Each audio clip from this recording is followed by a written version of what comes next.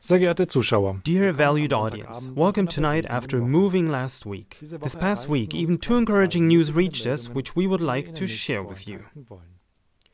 The first one is about the situation in the East Ukraine and lets the question arise whether the new Ukrainian government that seized power by force, the EU and also the US possibly expected the course of things in the Ukraine to turn out a little bit differently.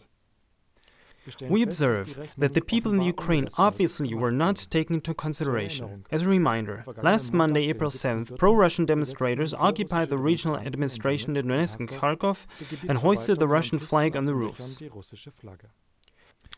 In Donetsk, they founded a People's Council, which announced a referendum for the association with Russia.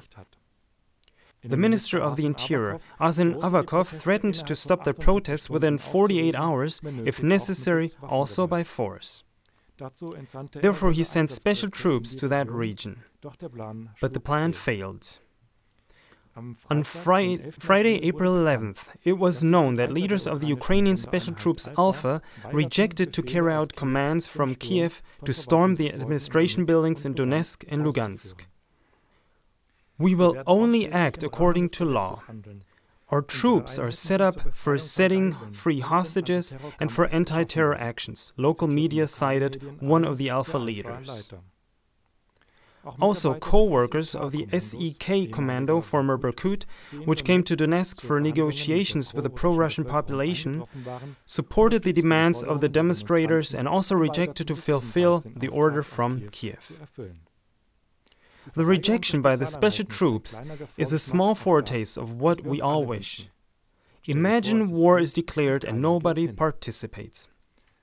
The second good news is the success of the Enlightenment movements. Medienklagemauer.tv and other Enlightenment platforms proved the thesis spread by the mainstream media wrong shortly after the deadly incidents on the Maidan, that the snipers were supposedly instructed by the government of Yanukovych.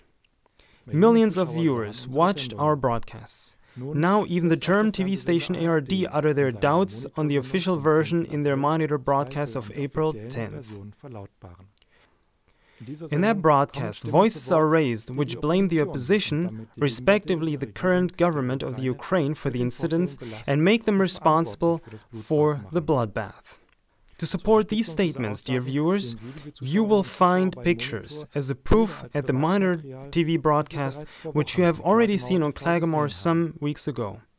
Obviously, the white Enlightenment work has put pressure on the mainstream press.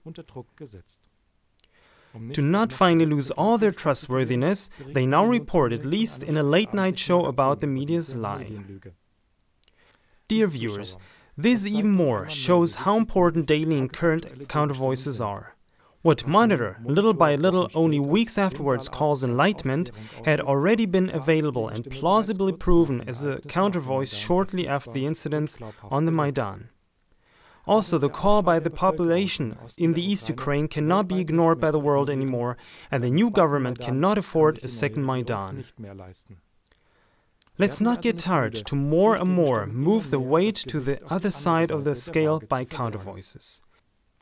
Even if the USA dispatched another warship, the destroyer USS Donald Cook, as a threat into the Black Sea, it becomes more and more obvious for the world that this is a false game being played.